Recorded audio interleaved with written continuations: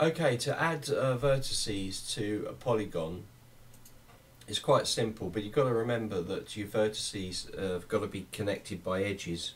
You don't want to just be out on their own, because when you render the model out, it's not going to be good. So you need to just go into vertices, so you can see you've got the vertices. To add a vertice on here, you would obviously split the polygon up, so you could use a variety of tools. Insert edge loop tool, if I put that in there, put it on the side, create some more. So now if I right hand click on the vertice, you can see that there form new vertice in these places. You can also go in here and delete the edges,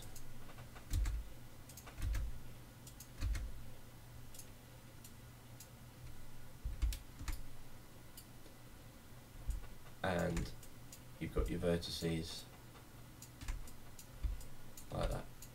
So that's how you add. You can also use a split polygon tool to add more geometry in there. This geometry is the word you're looking for, not vertice. You're adding more geometry in it by adding a vertice and an edge, so that you can change the geometry. Remember, if you had this and you were rendering it out, you'd have to loop. You'd have to connect all this up because you want to create quads.